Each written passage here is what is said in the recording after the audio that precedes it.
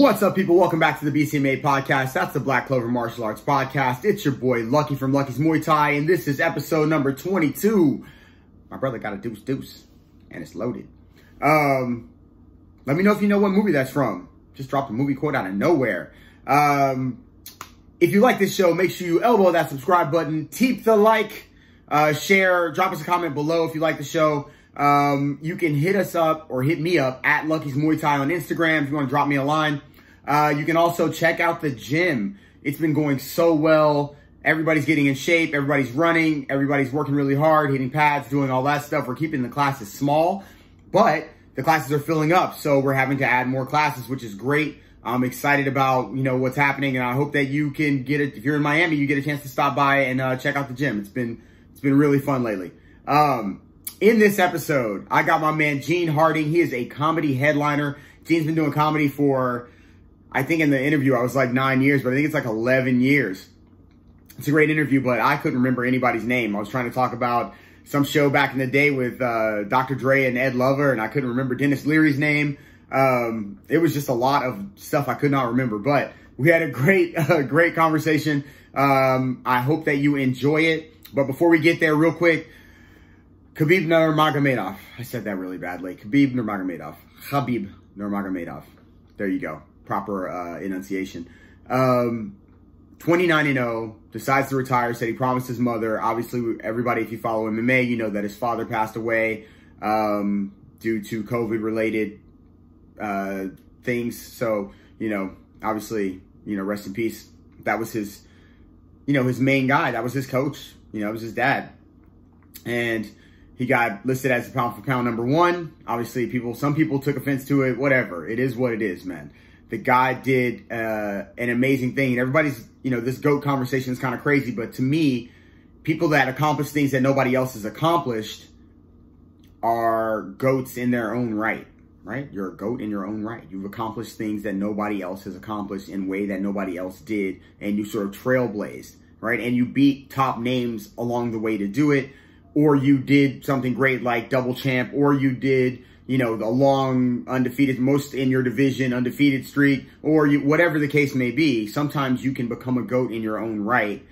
And, everybody should just give the dude credit. Let him ride off to the sunset. If he decides to come back, I don't need to see anything but maybe him versus GSP. But, the dude said he's done. So let him be done till he decides differently or he doesn't. Anyway, it was a fantastic showing by him.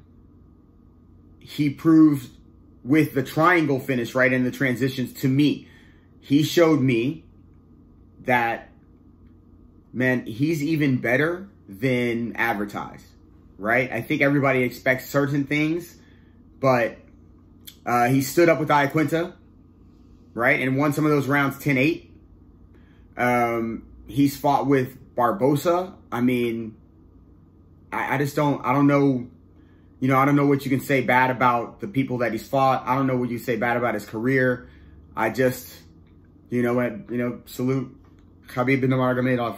I don't know if I said that right again. Anyway, let's get into it. This is my conversation with Gene Harding, comedy headliner, my brother. We used to be co-workers back in the day. Make sure that you stick around and enjoy all of this because there's some gems in there, all right?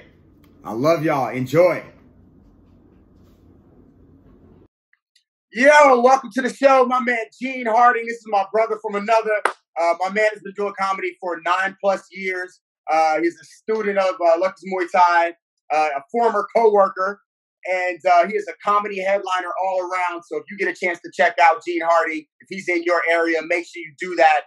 This is the man right here. Welcome to the show, Gene. Yo, what up, Luck? I'm chilling, brother. I'm chilling. How you doing?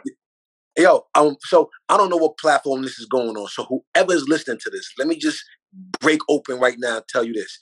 This dude, Lucky, right here, this is why I rock with you. First of all, can we curse on this? You can do whatever you want. Then let's go. Let's go. Let's go. This dude right here, man, and I know I told you this before, but you already knew it. This dude's character, like who you are, I'm telling you, that's what I rock with. And if I thought you was a whack dude, I'd have seen you and be like, yo, what up? Oh yeah, I remember we worked together, but I want to sort you out to go to your gym. I wouldn't give a fuck. because I'd have just been like, whatever. And I'm getting to a place now where I don't really give a fuck about a lot of people. I'm okay to say that. I used to feel like I needed everybody.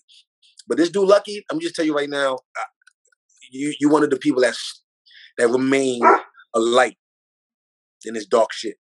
Bro, hey, my dog is going crazy. Hey, Joey, yo, maybe he's like, yo, I agree. I don't know, yo, I really appreciate it, man. I'm just trying to, I'm not just trying, I'm doing the things that I think are supposed to be the right things. You know, I feel like people in my life have said to me a long time, like, don't say it's everything's in your words, right?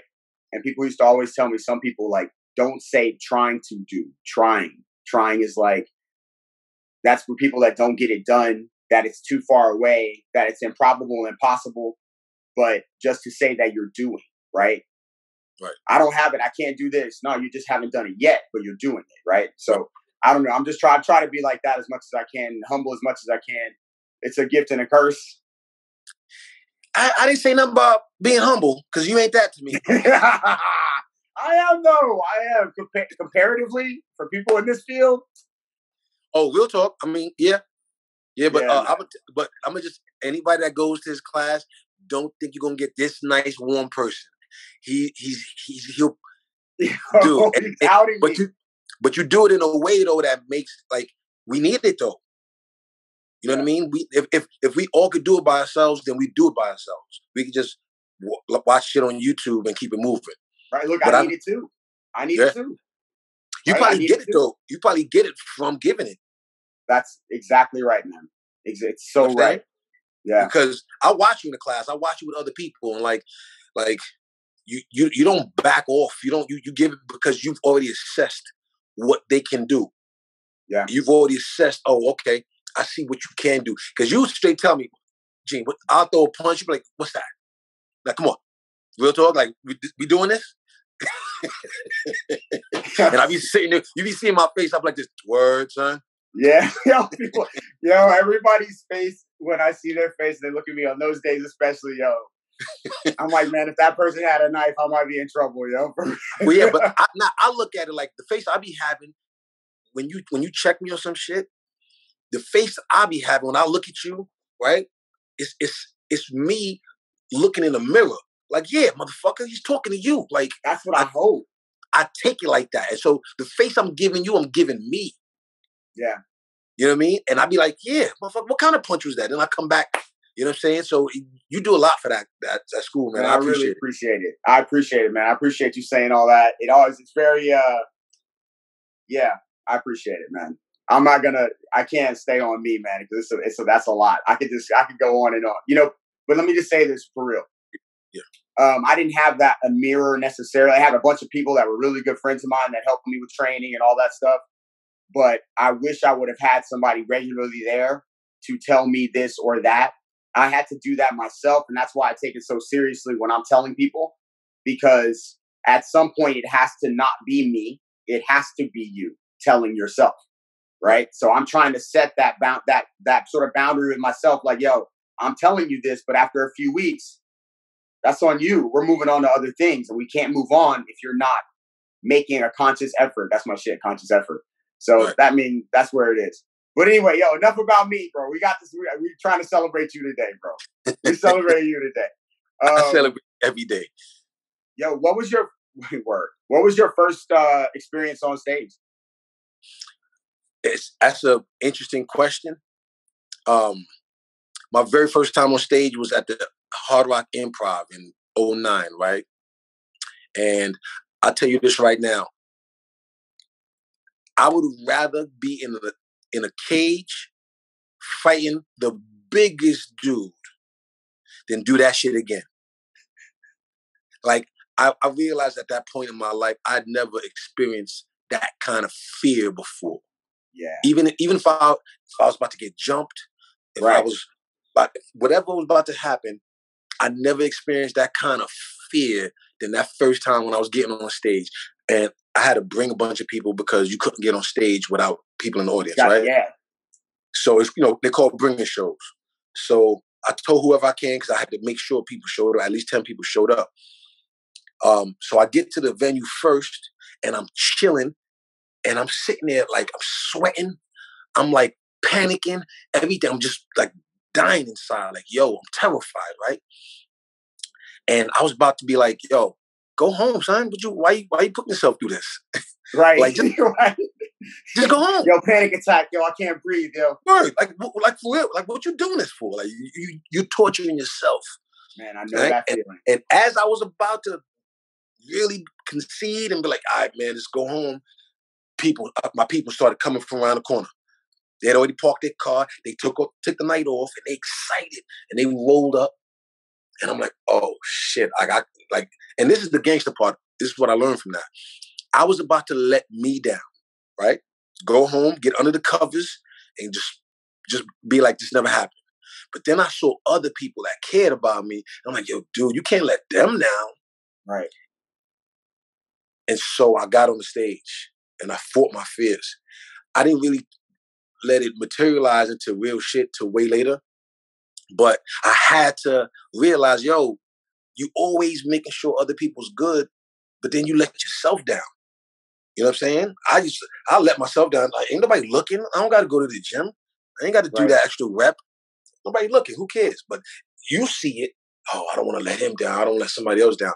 So I had to change that mindset. So now I care about my own opinion.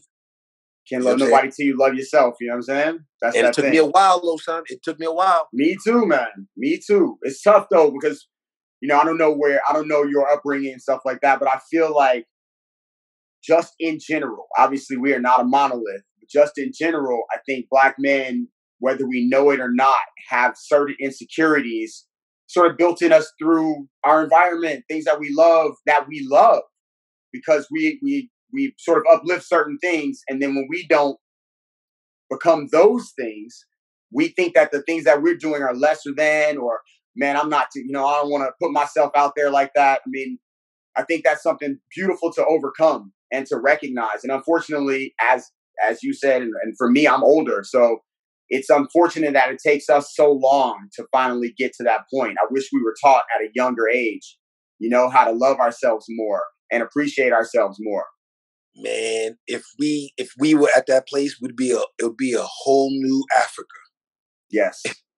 I always tell people it's hard for inner city youth to the reason why there's a lot of murder or homicide or this kind of thing, or jumping people or beating people up, all that stuff is because you can't love somebody out there or appreciate or respect them if you don't have any value for yourself. They don't value themselves. They're not taught to appreciate themselves. So why would they care about somebody's grandmother or cousin? Or they don't care about those people. You gotta teach our youth to love themselves a little better. Right. But anyway, go ahead. Sorry, off on a tangent. And well, no, you good, because that's exactly what it is. So when I got on that stage that first time, I know I didn't have love for myself. I didn't know that though. I got love from other people. Everybody told me I was great. I was just the only one that didn't know that. You know what I mean? And so that's where the fear was from. Like, I was panicking, like, yo, dude, what are you doing? This ain't you. You ain't good, like, whatever.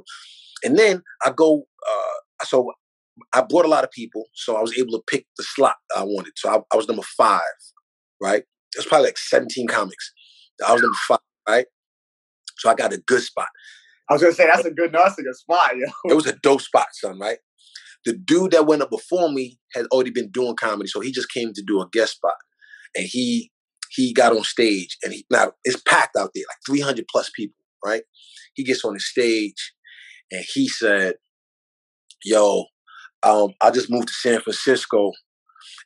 Growing up, I used to watch the Rice-A-Roni commercials, and they used to always talk about Rice-A-Roni was the San Francisco treat.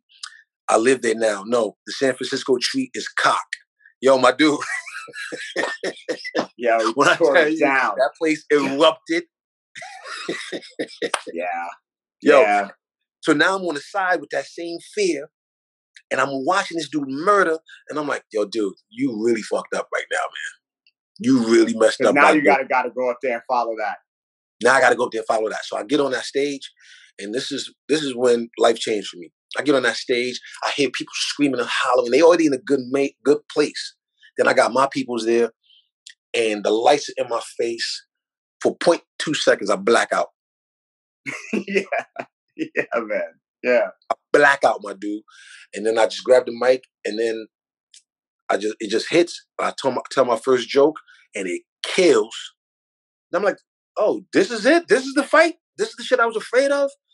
And now I'm in the ring. Now I'm just, and next thing you know, here I am, 11 years later. Now, like, now it still gets scary, but I ain't afraid to fight it. Right. And then I'm sure, once you've done so much material and so much time, and so, like, I'm sure there are moments where you can pull from other things that you've done, and the experience matters, right? All of that stuff matters. It matters in fighting too. Same stuff. The more you've done it, the more you can pull from, right? To use it to your advantage, especially in situations where somebody's heckling, or you got into something with another comic that was taking too much time before you, or he wanted more time after you, so you got to cut your whatever it is. You can pull from those moments and those experiences in order to get through, man. I think that's beautiful. But let me tell you what I learned since I started fighting.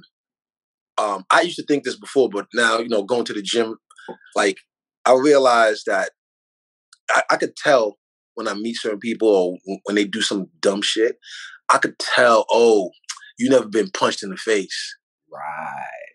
I could tell, like, you never really got your jaw tapped one time, because you talking reckless, right? And I'm not saying if it's for me to do.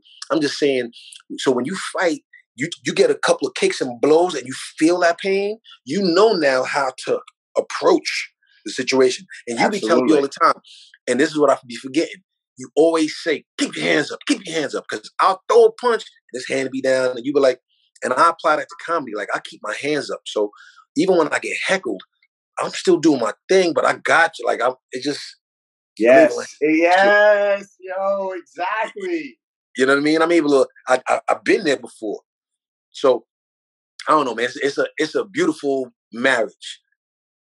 Me doing comedy and fighting. Like, and I can't wait till I get nice, because, like, I'm watching Brian Callen now, just killing it on Kingdom. Yeah, right?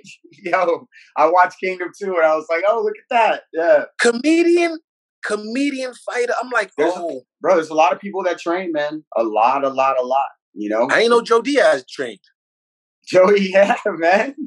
Yeah, he's been doing it forever, man. He came in years ago wearing his karate gi, doing comedy on YouTube and stuff. They were recording videos and stuff, man. He's been around for a long time. He's always trained some martial arts. I mean, from the time he was a kid, he tells all these stories, man. So, yeah, a lot of people train that you wouldn't expect.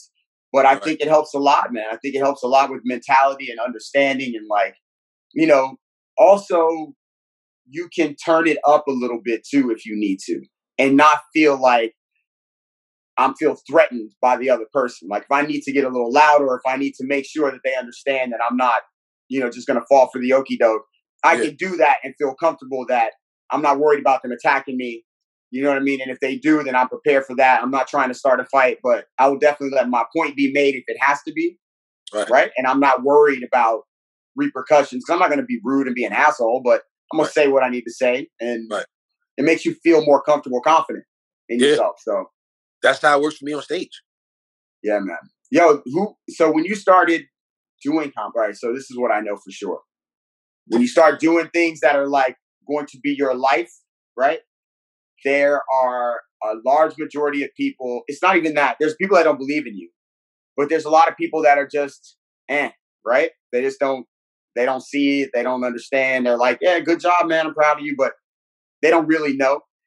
But then there's somebody, always at least one person, that, like, truly believes in you. When you tell them, yo, I'm going to do stand up, they're like, all right, yeah, that's what you should be doing. And even when you crash and burn, you have a terrible night or terrible run or whatever, and they still like, nah, man, you got to stick with it. Who was that? Is there somebody like that? I can't give that award to just one person, because I'm so awesome. So I got. Yo, you're fucking crazy, B. Yo, you're ridiculous. Yo, no, but so I had different people in my life. Some probably still in it, some that just moved on. But I've had dope people in my life, tell me like, yo, my dude, you can't stop. I mean, so I can't give it to one person per se, but I just remember times when I was ready to quit on everything, homie. You know what I mean? Quit. Oh yeah, no, I know. Like I used to be like, yo, why are you taking up space, B? Like, why are you still breathing when somebody else could use this air? I used to think like that. Yeah. And so I had dope people that used to be like, I mean, maybe girlfriends at the time or just people in my life, no one in particular that I can, you know, like I said, give that full credit to. But I had some dope people in my life that was like, yo, homie, I don't know when you're going to see it. Right. But I see it. And they were respected people, like people I should look up to. Like, yo, if you think I'm great, maybe there's something to it. Maybe there's something to it. It took me a long time, so now I believe it. Yeah, man. So yeah, that's what's up, man. I'm glad that we had to have this conversation, man. This is great, yo. But it's not like you're gonna ease up on me when I get to the gym tonight. No, ease up. Anyway, yo. Right. So here's one. If you were gonna do a buddy cop movie, who would it be with? I'm going with Mark Wahlberg. Are you serious, yo? Yo, yes. What did he do? He did. Oh man, he did that movie with Denzel. With Denzel, I forget which one that was. Didn't he? And then he did some movie on Netflix. Like the Spencer for Hire thing. Oh yeah, I did watch that. Spencer for Hire, yeah. I did watch that. Oh, that's interesting. Mark Wahlberg. Why? You know why? You know why though? Because first of all, he's still fit. Okay. Right. So I know we're gonna get a lot of action just because he looks like he still works out. That's one. Two, he is funny as hell. Did you see him in Other Guys? Yeah. He's funny. He's funny as hell. But that was some good. But I like that kind of and then he was dope in Ted. And so when I watched that, when I saw Seth MacFarlane chose him to do the back and forth, I was like, oh yeah. So Mark Wahlberg would be my guy. Oh, that's tough, man. All right, I love it, man. Who you had in mind? If I had to choose somebody to do a cop buddy movie with you, oh man, I don't know, man. I was thinking it would be another brother comedian. You know what I'm saying? I don't know, Michael Jai White or some shit. I don't know, man. I don't know. Wow. You know what I mean? He's nice. Some kind of buddy cop movie. Eddie Murphy, man. I don't know. You know what I mean? Right. Like I mean, like another brother doing a. Yo, do you remember back in the day? Yo, what were the cats from Yo MTV Raps? Ed Lover and Dr. Dre. Remember they did that movie? They did a cop movie. They had all the hip hop artists in it. It was called. I don't remember either. I don't have my computer's right here. Yo, that movie was funny. No, because Meth and what's the name did How High?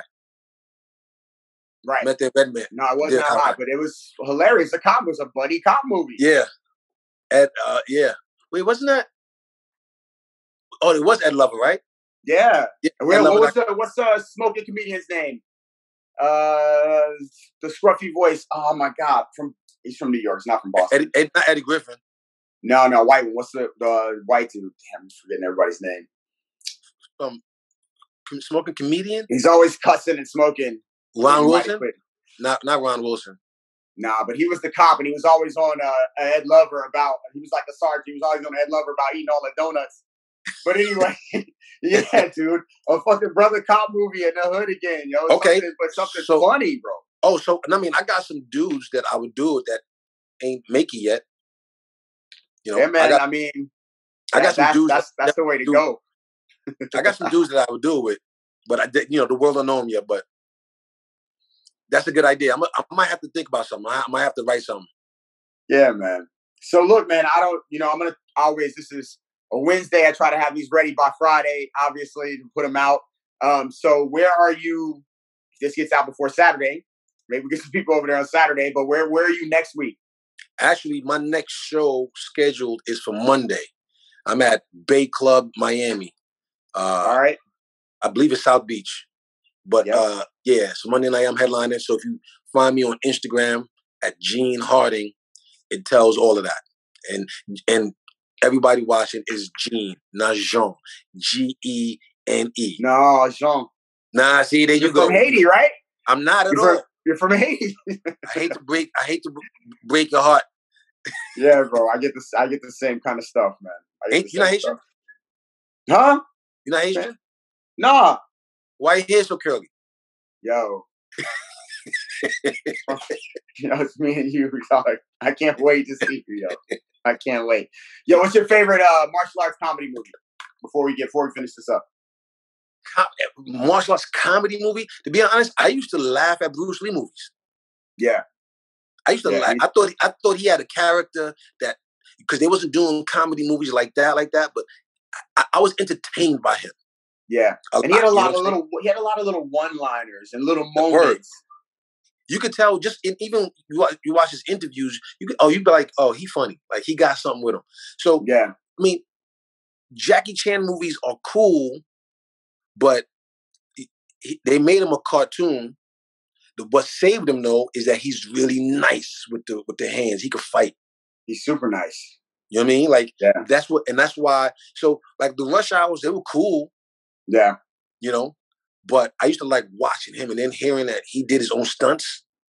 Yeah, man. He's always done his own stunts and, breaking legs and fingers and everything else. But he did also that Shanghai Noon and Shanghai Nights movie, which was basically Rush Hour in the country or whatever it was, you know? So they did, the US used him in that way.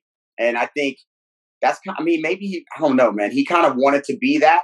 But, we commercialized it a lot. I remember interviews and they were asking questions and he was like, yeah, I didn't know. They said they were going to do this. I didn't know what that meant. So he was just saying the lines that were written and Right.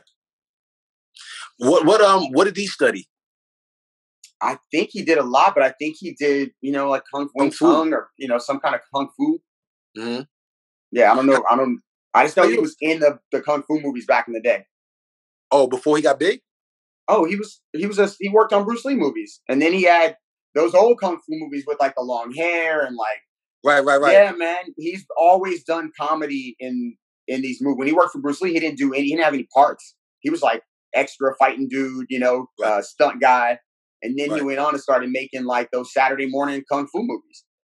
I got to go look back and look that up. Oh yeah, he's got a bunch, man. A bunch. And now he's got I watch a lot of those movies, the international joints. And they're great, man. They're great. I mean, he's just a funny dude. What's that joint? Ips. What's that? Ip Man. Which one you like better? One or two? Huh? One. Because I don't remember two moving me like that, but one. One caught me off guard. Right. Because the action started early. Right. And it was really good. And funny. Mm-hmm. I'm going to go watch it again. Ip Man. Yeah, man. My man put me on to that a couple of years ago, and I was like, I never heard of it. And then I watched it.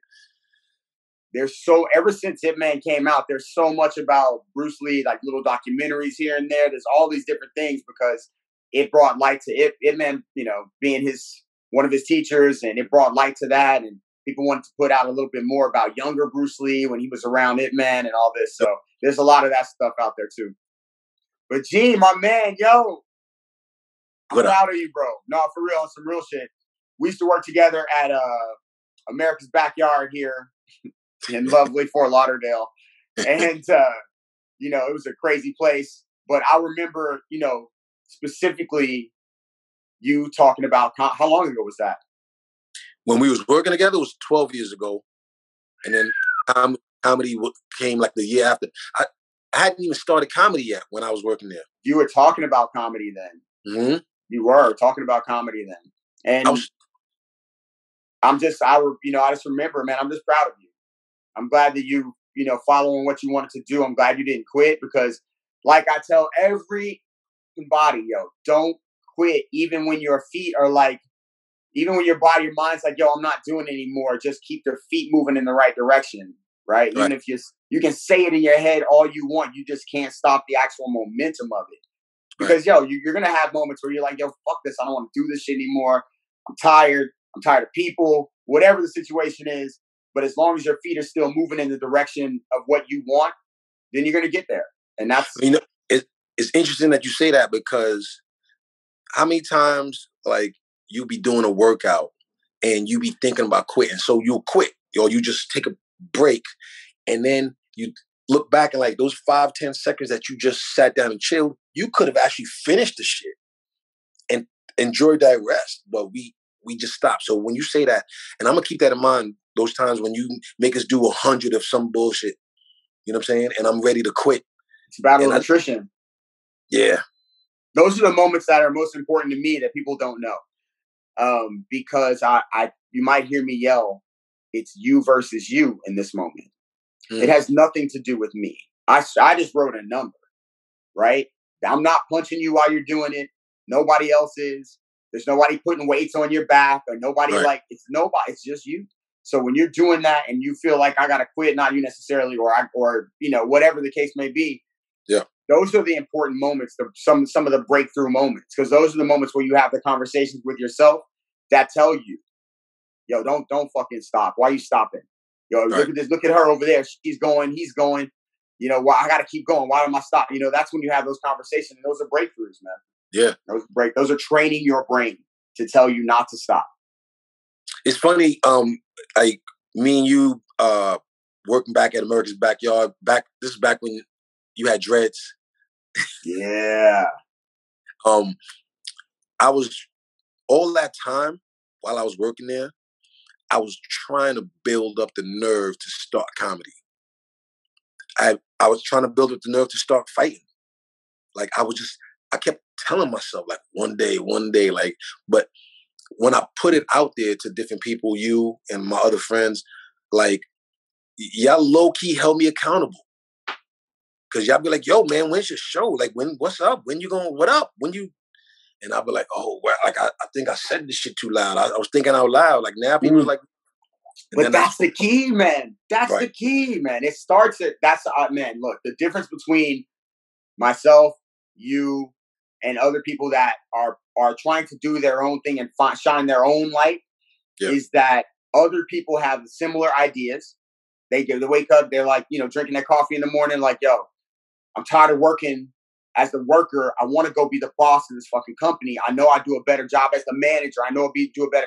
But then whatever it is that hits them, tells them to stop, or tells them, that's, it's too much trouble. But kids, this, whatever it is, finish their coffee, they go right back on the assembly line or whatever it is. Just as an example. So the difference is when you did that and you start putting it out in the universe, man, and saying it to people, whether you knew it or not, your subconscious or your conscious was telling the universe, I want this. And at some point, the universe said, all right, man, well, here it is. And you stepped to it and did it. And it was like, all right, well, this is a long road. So, you're going to have ups and downs and all that. But you made that happen, right? That's making it happen, man, for real. And, man, I'm proud, bro. I'm proud to have you at the gym. I'm proud to know that we talked so long ago and you mentioned comedy and I followed you and seen you doing this, that, and the other. And then now you are at a place where you're happy with yourself. You're headlining. You're feeling good. And, yo, the world is in for a treat, my man. They're in for a treat, bro. That's the dope thing to say, man, because as great as I am on stage, right, it came from a lot of reflection, I had to dig deep. So here's the funny part. A lot of people think that all comedians come from a dark place. They had fucked up lives and all that stuff. I found it hard for me in the beginning to do comedy because I didn't have that kind of life. I had a pretty dope life. You know what I mean? Like, I ain't have it hard. Both my parents was together. I had meals every day, had a roof over my head. I went to good schools. You know what I mean? I didn't, aside from a few fights in my life, I didn't get beat up. I didn't get bullied. You know what I'm saying? I chased the wrong chicks in my life, right? I mean, they inevitable. They gave me the worst ass whoopings ever.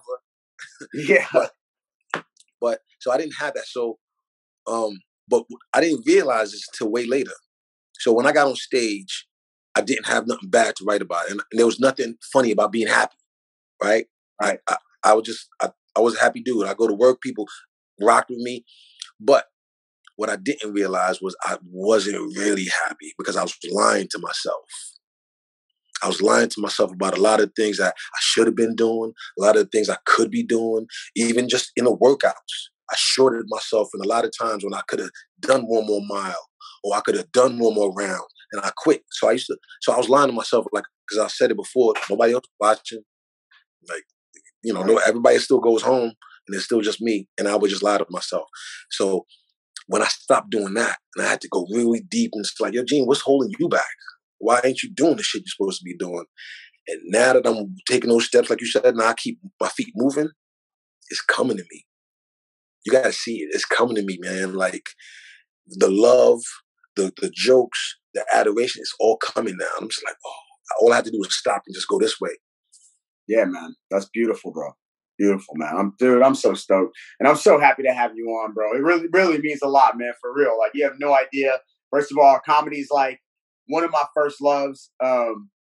Just real quick, my uncles used to always listen to, Red Fox and Richard Pryor. And like, I grew up on all of that stuff. And I would, I had to watch Sanford and Son every time. You big dummy Lamont. Like, I had to like, so, and then I got a chance when I was like 17, this dude that was at my high school was doing stand-up. So I got a chance to go do stand-up.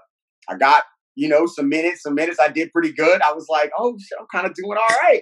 And then the night I invited all my friends, boy, did I bombed the worst. I mean, I ate shit. Bro, I couldn't wait to see that light flash. And I was like, yo, get me off of here now. It's almost like they was torturing me, yo. Was that the last time you did it, though? It was the last time I did it in that way because I was an actor and I did improv and I did all of that. So I was doing commercials. I was doing everything back then. So I did improv since then. Actually, off Broadway, took some classes and did a couple shows and stuff in New York years ago. But yeah, I mean, I've been back on stage, but I hadn't been back on stage doing just straight stand up. I like wrote a one-man show back in the day that I never did. I might have to call you up. No, I don't do that. I got no jokes now, yo. All my jokes are like dad jokes, bro. They're the worst jokes in the world. I might have to call you up. I'm going to see you in the audience, but like, yo, coming to the stage. I'll be like, yo, I'm out, yo. I'll catch y'all when it's over. I got to go to the bathroom, yo. Yo, I love you, brother, man. I'm very, very proud of you. Thank you for coming on the show.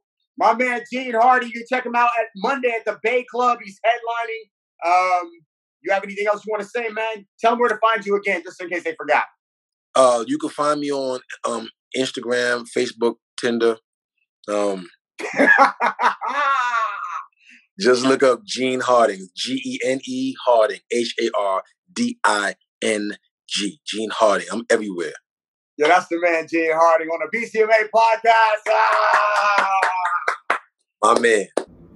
All right, so that was my conversation with Gene Harding, comedy headliner. If you like the show, make sure you hit the subscribe, share with your friends. Tell everybody about it, man. Or drop me a comment anyway, just to let me know that you're watching and that you enjoy it.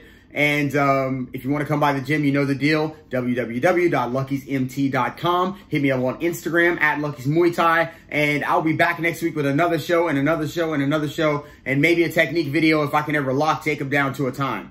All right. I love y'all. Peace. You know the deal.